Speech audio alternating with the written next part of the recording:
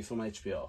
Today we're going to have a quick tutorial of how to install the Sump extension kit for the RB26 oil pan. Here you see the oil pan with the both Sump extensions installed, the oil pan baffle kit and the reinforced front diff cover. At first you need to remove the original front diff cover and the front diff, together with all the seals and bearing at the aft of the shaft here, to ensure that no dirt or can come into any of these parts. The second step will be cutting the extensions. Here you'll see the one of the sides already cut for the Sump extension. You need to cut off the 3 tabs that are pointing out here before you can use the supplied template that comes with the kit. And once those are cut off, you position the template here, you mark up the insides, and you cut out until the base is fits inside the cavity.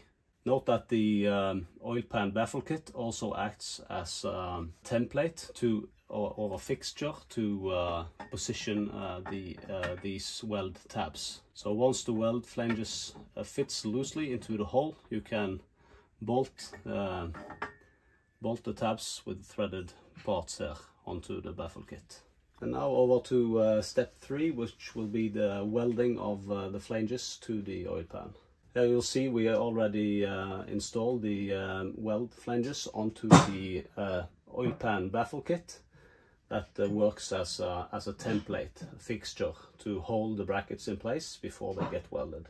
You need to ensure that the angle is okay with the bottom of the oil pan, so you need to use something and run it along the bottom of the pan and make sure the angle is correct here according to the bottom of the pan. Also, the clearance on the opposite side to the diff cover needs to be verified before you start the welding process. This step with regards of welding needs to be done by professionals, and if you don't have experience with welding cast aluminum, we highly recommend to outsource this to someone that does.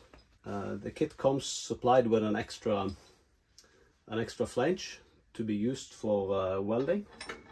It comes also with high tensile bolts to hold the bracket, so you can throw a lot of heat onto it without distortion. And now over to the 4th step, which is the final installation of the Sump extensions and the front diff cover. As you'll see, the Sump extensions have 10mm ports for oil temperature or oil pressure. So you'll have one port sensor on this side pointing this way, and on the opposite side it will be pointing outwards. The kit comes supplied with V-tone O-rings and stainless steel hardware. The torque specifications are engraved onto the Sump extensions for the correct torque. For the oil pan baffle kit, you need to simply place it inside and torque all the bolts to 10 Newton meters. The torque specs are also laser engraved onto the baffle. The front diff cover, it's basically the same thing. You install the breather cover and torque it to 7 Newton meters using a thread locker. The front diff cover also has a V-tone O-ring and O-ring groove installed, so you don't need to use RTV to the flange.